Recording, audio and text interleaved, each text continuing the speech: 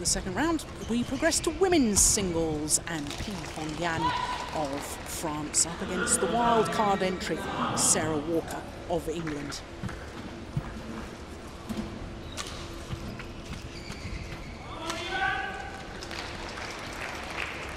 Well, a big day as far as S.Walker is concerned. It's a good chance. What a great opportunity for her to experience the big stage. And of course, beaten finalist at the National Championships, S.Walker, the 21-year-old from Essex, but now living and training at the National Training Centre in Milton Keynes, home of Badminton England.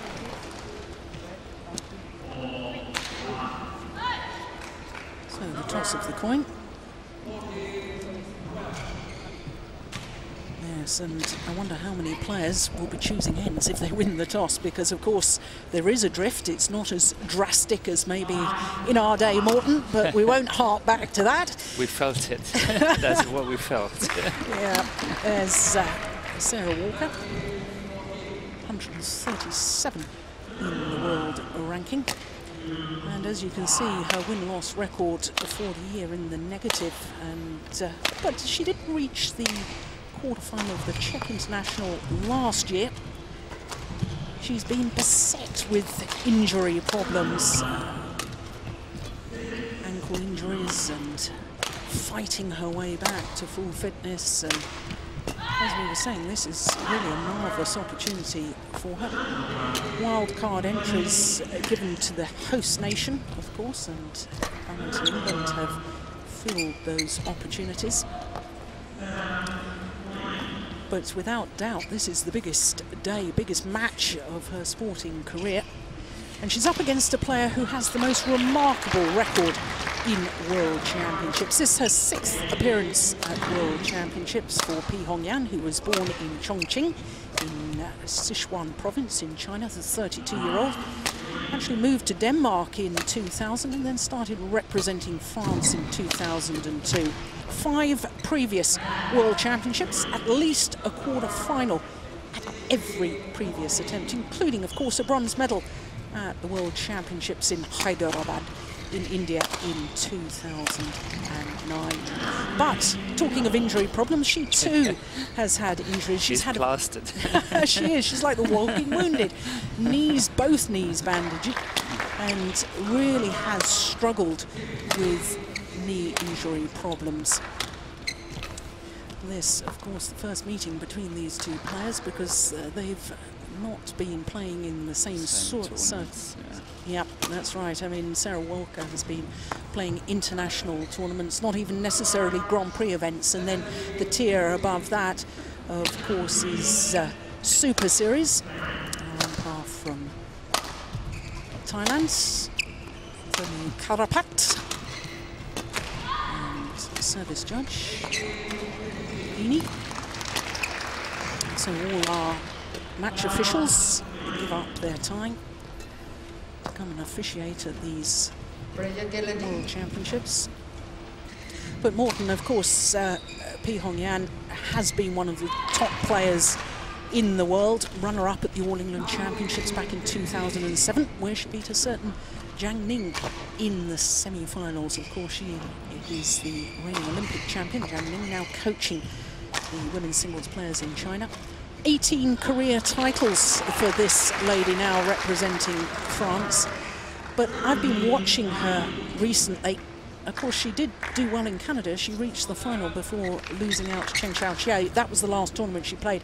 But I haven't seen that she's really 100% recovered from her knee problems. And I think that because of the Olympic qualifying, she's perhaps started to play. If it wasn't for Olympic qualifying, I don't think she'd be back on the competition court quite yet. Yeah, she's definitely pushing her recovery, trying to qualify for the Olympics, and giving herself the last chance to do well. Right, but you know, anyone would do it. I totally understand what she's doing. On my left, Hongyan, 5.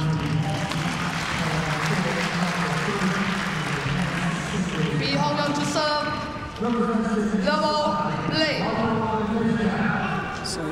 Hongyan, former bronze medalist at these World Championships, getting this first round encounter underway.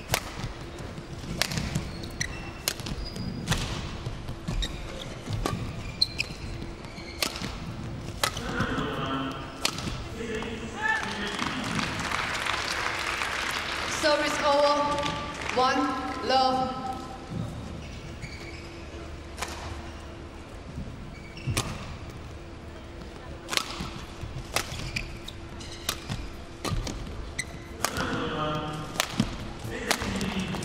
Yes, that's nicely done. And Morten, you know, of course, brought up in China, P. Hongyan came up through their system and then was able to leave and first of all come to Denmark. But you know, I think that she was a player that I always regarded as such a wonderful mover around the court, super balanced. So elegant. Yes. Yeah. But of course, if you've got an injury and you're struggling with an injury, and that detracts from your best part of your game, it has a big impact, doesn't it? It has a massive impact on her game, and obviously age. She can't run away from her age as well. 32, I'm not saying that's over the hill, but we're getting there somehow. And I think that the problem, I totally agree with you. I think she's such a stylish player, and I've admired to watch her for many, many years. But somehow, she just lacks that one killer shot, that one thing, that's something a little bit extra that can make her win the tournaments. Yeah. Service over. True. And it might sound really strange, but I actually think that Sarah Walker can give her really, really good fight. She's just got to be very, very consistent and very true to her way of playing. I think it's a slow ball, and if it's a slow ball, P. Hongyan is not having so many winners. The chances just to run her, she's maybe not fit enough. Take the top off P. Hongyan, and she's got a good chance. Absolutely. And we can see already Sarah Walker has got a big smash. I mean, she has got this weapon that P. Hongyan, in all honesty, is lacking. Yeah, she's strong. There's no doubt that Sarah is a strong girl, and she's a good runner. She's a hard hitter. So the longer she can keep this match going, I think the better her chances. Yes, and of course, psychologically, she's got nothing to lose. She's not expected to win. Oh, no pressure whatsoever. Exactly. Whatsoever. And pressure can do a funny old thing to players, can't it? Yeah, it saps the energy completely. Yep.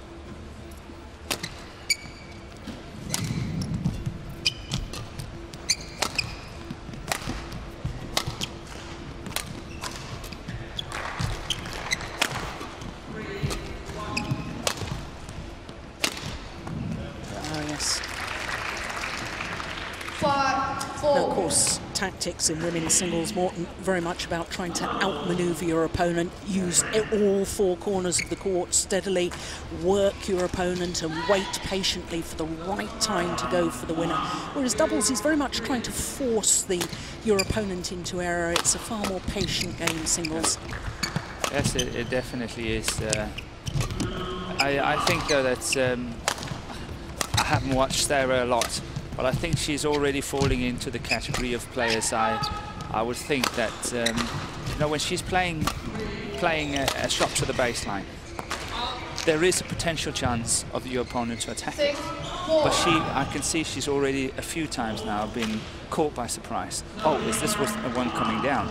You know, when you lift and when you play a clear, potentially your opponent can attack it. So you've got to be ready. And I think already out of the 6 points, I think 3 of them is on smashes where she got surprised that P. Hongyan was actually smashing it. So she's got to really, you know, wake up. I'm not saying that one. That's just too short. That's not it. But when she's playing a shot and she's playing to the baseline, she's got to be much more aware. And this, I assume, is the fact that she's playing a different level of player now. I suspect. And they can do more things. Exactly. They get behind the shuttle quicker. Then they've got the options. Good pressure lift. Service over, 5-7. That was a good run of points from P. Hongyan. 4 straight points, but brought to an end now.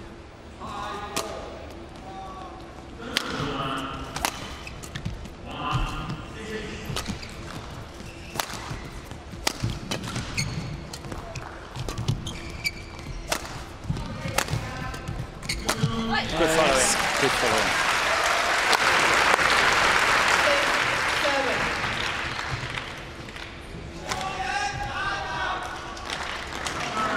6-7. Good aggression. Yeah, that's very nicely done.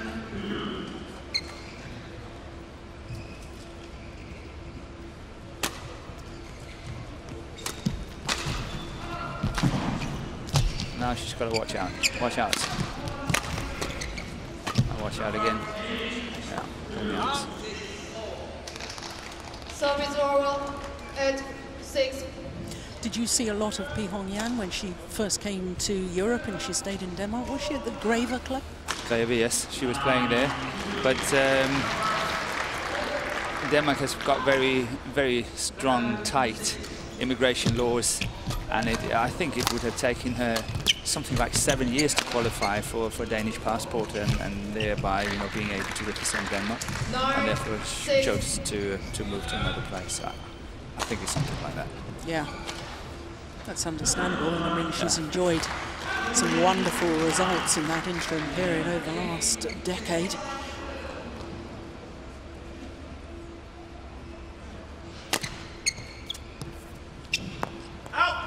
Served as long. She's very personality. She's fluent in French and English and always ready to stop and have a chat. Yeah, she's a very nice player. She's good to have on the world circuit. And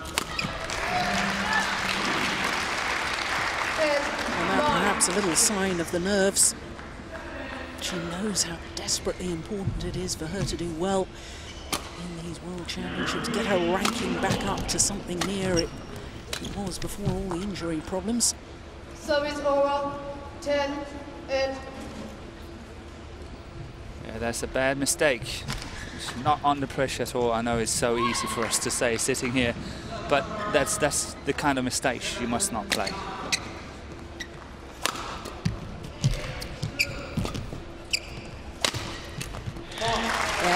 Big difference with that one, Morten. Her movement back in court, she really got behind it. She was behind it, yeah. Yeah, it may be hard physical work, but that's the sort of thing you've got to do, that good, strong movement back in court. Got to put yourself into position. Yeah.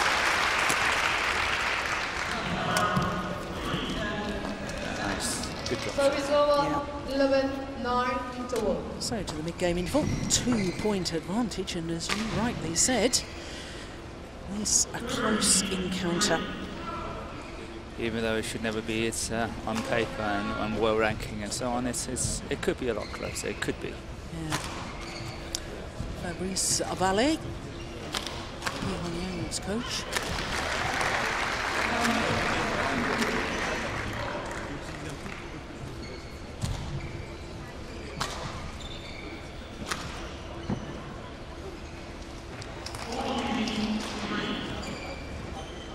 Court 1 to 22nd. Court 1 to 22nd. Encouraging words, no doubt, for Sarah Walker. Started this match well.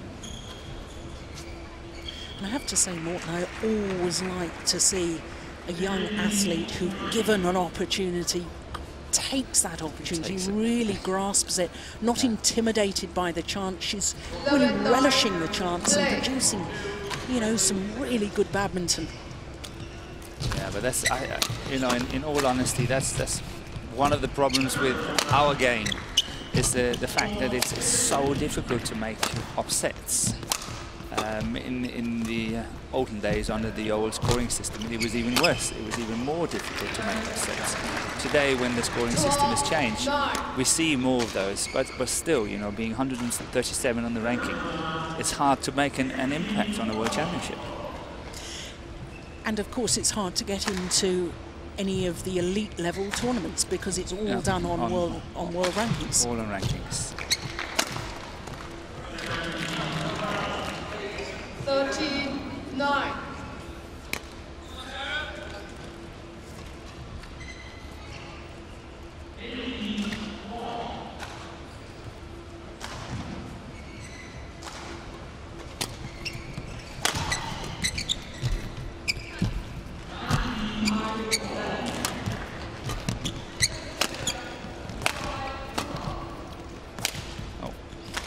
Fair timing. Yeah. 14, Can you tell by the noise of the shuttle? Yeah, exactly. You could hear it straight away.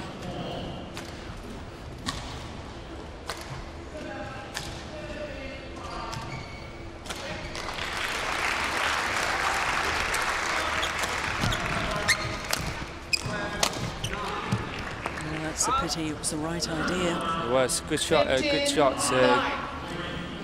Very well selected.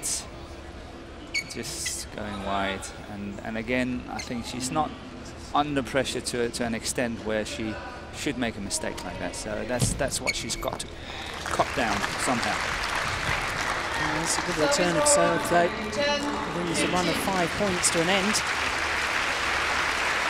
That's one of the keys in ladies singles today, in women's singles today, is you've got to be a lot more aggressive on your return of serve. 11-15. Yeah, she was alert to the drop shot there as well, S.Walker.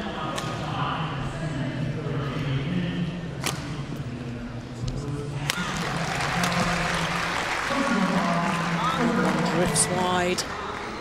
Service over, 16-11.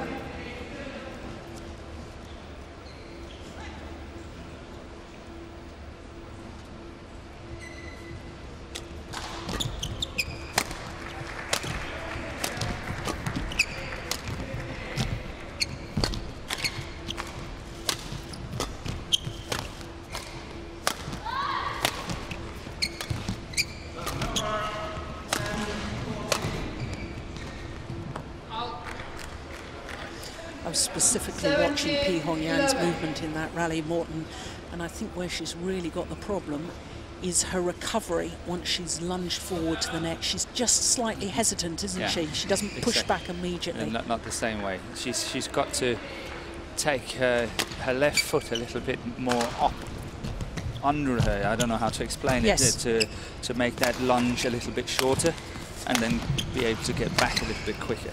So that's really she's got to change some style on that. Yeah, almost having to put in half an extra step. Yes, exactly. And that takes time, of course, and therefore your recovery is slower. It's much more simple to show it on the court than to explain it in English here.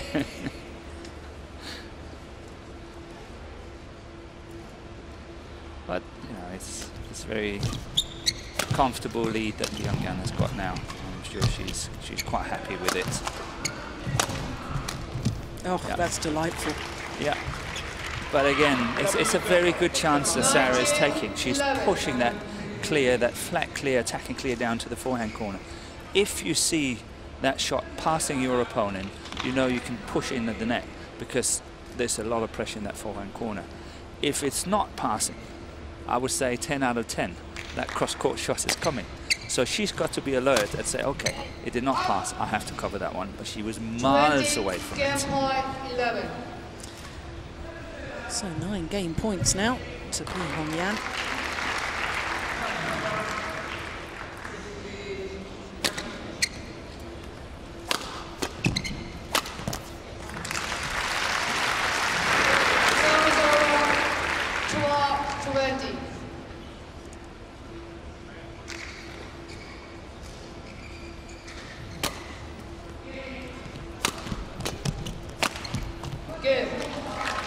Second time of asking, and the former bronze medalist at the World Championships, P. Hongyan. 21-12. 21-12, the opening game. It's confirmed by the umpire.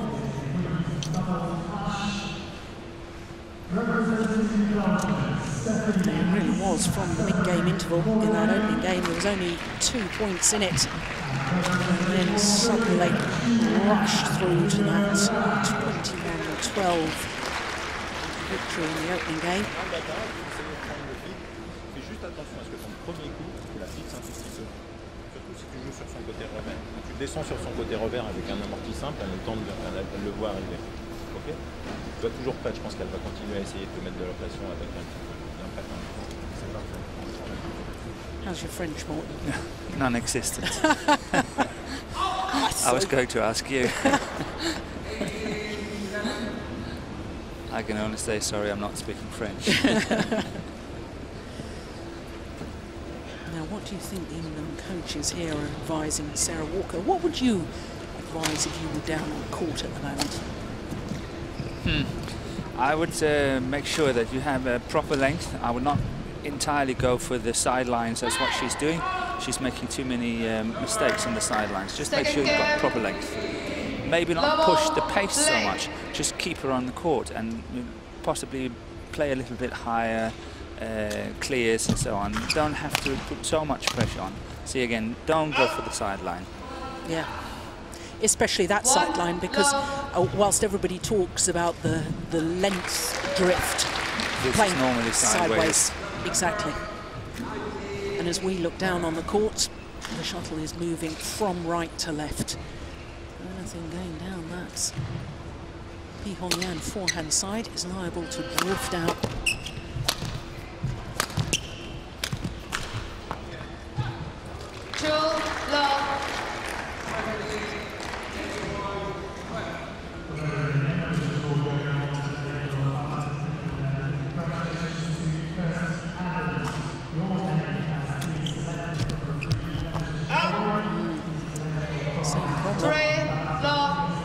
It's a bad start. Too wide, same side.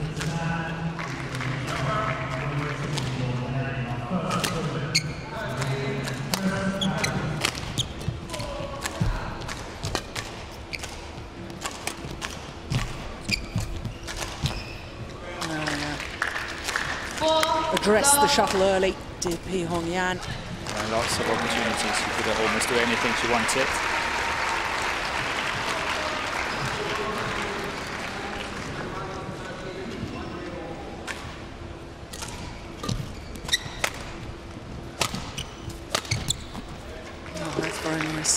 Yeah, but that's what I'm looking at. See, Sarah's slightly under pressure. She's choosing to play to the baseline. Fine, no trouble. But you've got to get ready for the next one. Yeah. So it's her recovery from the back of the court. She's not moving back to her base position in the centre of the court quickly enough. And not only that, the centre of gravity. She's got to stay lower. Talk about badminton players moving low and hitting high, so you move around the court like a cat about to pounce on its prey. That's nice, really well played, good shot. Service over 6. And I have to say, with every match that Hongyan is playing since her comeback, I mean, you've got to remember she didn't play a tournament in this year until the Sudirman Cup. Yeah. And when we saw her there, she was really struggling. Yes. 7-1. And she is growing in confidence the whole time. And I know what it's like to come back from an injury problem. You need matches. You need to regain that confidence. As much as you play on the practice courts, it's match situations where you have to have that inner belief. Yeah. Totally agree. That's just not adjusting to it, is she? 8-1. No.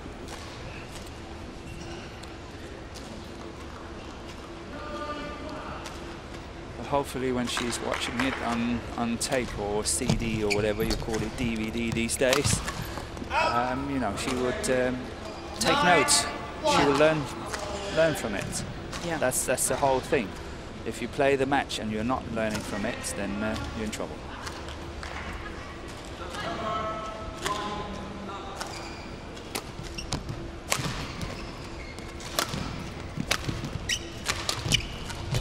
Nice again. Yeah. That's 5, I think. 5 out of the 10 points. Yeah. Now this really bothers me actually, Morten. I think it's a trend with badminton players nowadays. I think we've changed the rules. It's not only a different scoring. We have coaches involved at the mid-game interval. There's a lot more funding for badminton, which has been wonderful in so many ways, but we have far more full-time coaching staff with all the different national teams and so on. In Badminton England, they even have somebody employed full-time to do video analysis of all the matches. And the thing that bothers me is that are the players Taking notes. Taking note and thinking for themselves. Because here we are, you've identified, we both have, 5 times already in the first half of this second game, she's hit wide of that same line. With the drift. Yeah. Now, surely she should be thinking of that and correcting it herself before you get to the coaching break. I couldn't agree with you more. I must say I couldn't agree with you more. And having the coach is also taking away the responsibility of thinking.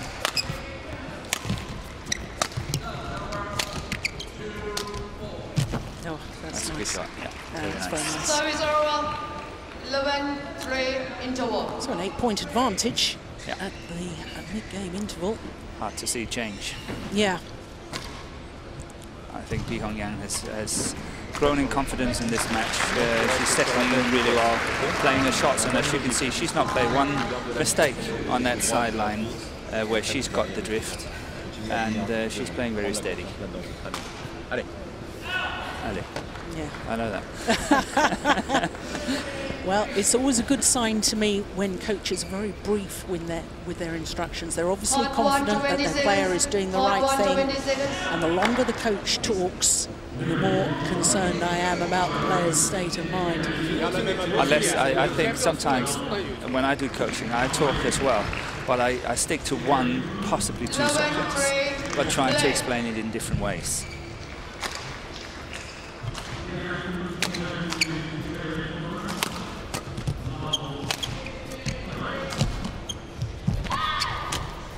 Got a nice deception on that backhand shot at the net, Sarah Walker. She's done it on a few occasions, and she's able to sort of delay it a bit. There we see it.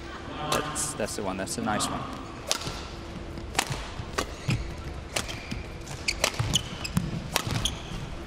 See, that's what I mean. That's nice and simple. Just keep it in proper length. Don't go for the sideline.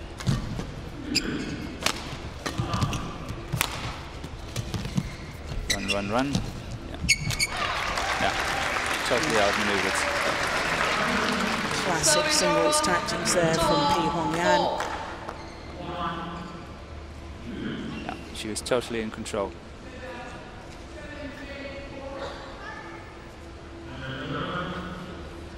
That was the case of doing it 1 too many times.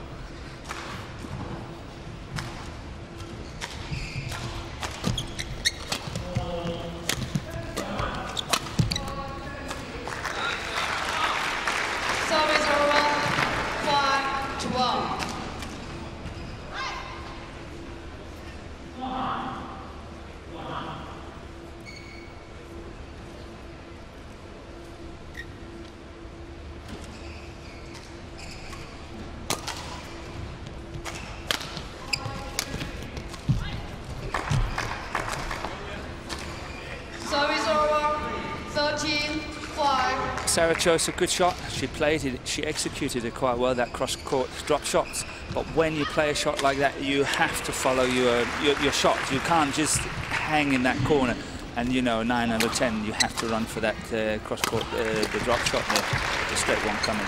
And, you know, you've got to be ready. You can't play a drop shot cross and then not get to the next one. In your mind, you've got to be ready. You know that one is coming. You have to run for it, and you have to put yourself in position to do it. Shot. Nice pressure. Yes, and I think this is something that really shows how much badminton is a tactical game, far more so than tennis, you know, because you have to think 1 or 2 shots in advance. It's just like playing chess. Yes. Very few have the power to play outright winners, and you have to really put some strategy into it and select the right shots at the right time, and put, so I normally say put people in the back and then tie it. Yeah.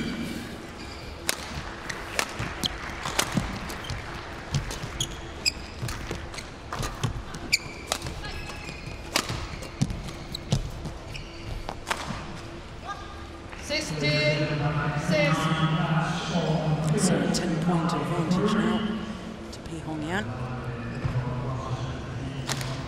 The winner of this match will play against the number 8 seed, Bae Yoon-joo, left-hander from Korea.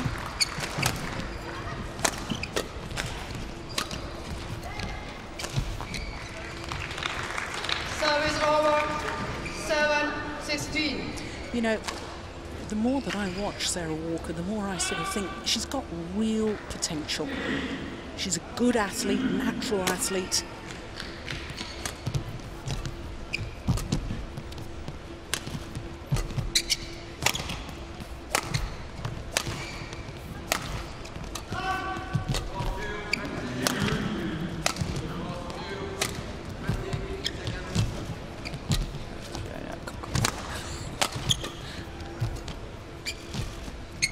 It's a good rally. It is very good. That's actually how I think she had a chance. Oh, superb! At long last has found the line. But that's now she's sending all the wrong signals in my book. I know, a wonderful rally, everything. No, she's got to stick with this. Okay, this is the way to do it. I'm stronger than my opponent. I will not show her that this was a tough rally.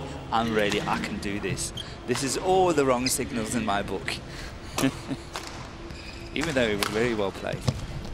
Yeah, I seem to remember a certain Morton Frost in the final of the All England against H.Pi Siguyato. What was the length of that rally in the second game, was it? 97 shots? 97, and then the next one was 95. Yeah.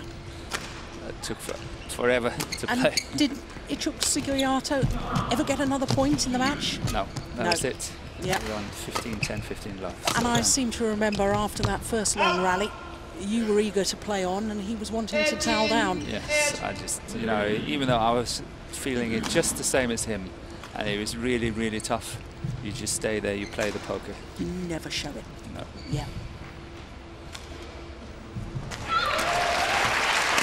But I think if Sarah would have been able to play rallies like that from the beginning of the match, she could have really stayed with Hongyan and maybe take the top away of the pace and then start playing with it. Yeah. And again, another mistake on the same side. Yeah. And we're talking about a massive mistake. It's way, way out.